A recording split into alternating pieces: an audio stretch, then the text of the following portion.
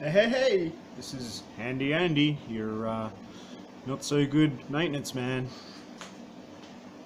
What we're doing today is my neighbour has got his Tesla Model 3 parked out in the weather because the little cables that run down the side of the garage door, the ones on his garage door are exactly the same as mine, except his are all busted. So there's a little roller up the top there, and there's a cable that goes down to the bottom there somewhere. You can see it way better when the door's open, but we'll get a gist of that later.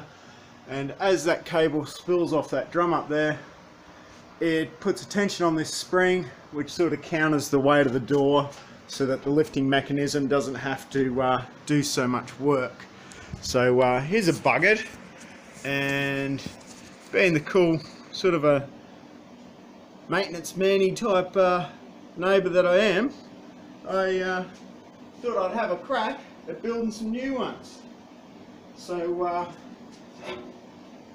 the cable that pretty much disintegrated was similar to this one. This is the other one, and you can see by the way it's put together that whoever put it together, it was a steel line garage door, so they've used a proper swaging tool on that. See, I don't have one of those, so I just went down to Bunnings and got some cable that is a pretty close match. You know, it looks pretty close to me. I made that loop just a little bit bigger than the other one, but it won't matter, it won't affect its performance. So to swage it, I've used good old vice grips, and I'm not sure if you can see in there or not, but one side of the grip on the inside, like right in the jaw there, is flat. Hang on. Shouldn't point with my finger. So one of those is flat and one of them's got a decent sort of ridge on it, like a blade on it. Now I'm not sure if that's for cutting stuff or actually crimping stuff, but it does work good at crimping stuff. So I've gone 2 on each side, and I haven't tested it, but it looks pretty good to me. We'll give it a test in a minute.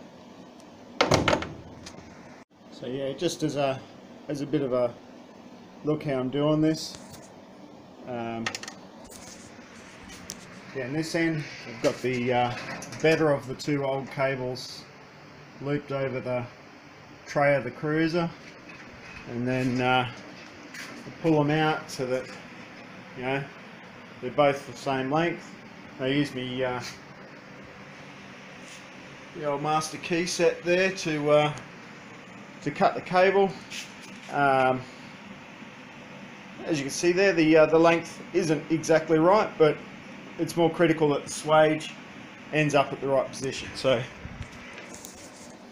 what we do there is we stick our little swage on there, make sure he's the right length.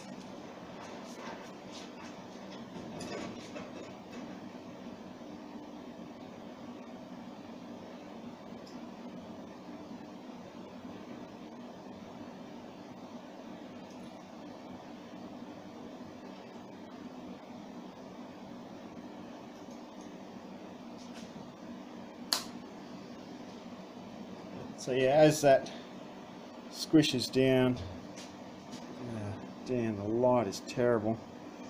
It deforms that swage, and one side is a flat sort of damager, and the other one's a bit of a pointy damager.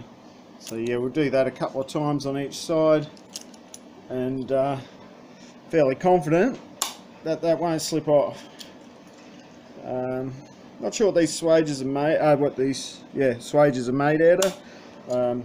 One of them I sort of glanced off the edge of it with the tool, and it looked like it might have been chrome or tin, probably tin coated copper. So probably not much good in a marine application, but obviously this is gal coated. This gal-coated steel wire is, or steel rope, depends on how you like to call it, is not particularly fond of salt water, although they do use it for brake cables on overrider brakes on boat trailers. Doesn't last very long, but not a lot of stuff on those trailers does last very long. I replaced mine with stainless steel balustrating wire, and that works quite well. And I didn't use swages, I used little clamps. I should have had one out to show you, but yeah, you'll see them in Bunnings. It's stainless steel 316 hose cable clamps, and it's a bugger because they're a little bit too tiny to get any real torque on them, and the next size up that has got a decent nut on it, it's too big for like 3.2 mil wire rope. It's more like suited to 5 mil, and 5 mil is getting towards the heavier side of things for overrider brake cable, because you kind of want the overrider brake cable to stretch before it bends anything. So as the trailer flexes and stuff under your braking load, your overrider will be pushed home, and you'll have it set up so it's got the right tension on your mechanical overriders. But if you fuck it up, the flexing of the trailer will change the travel of the cable, and it'll bend and break stuff. So the 5 mil cable is a little bit scary for me, but it's probably fine. But just rambling on crap really, but take it for what it's worth. So rightio, we got the cables in their spots.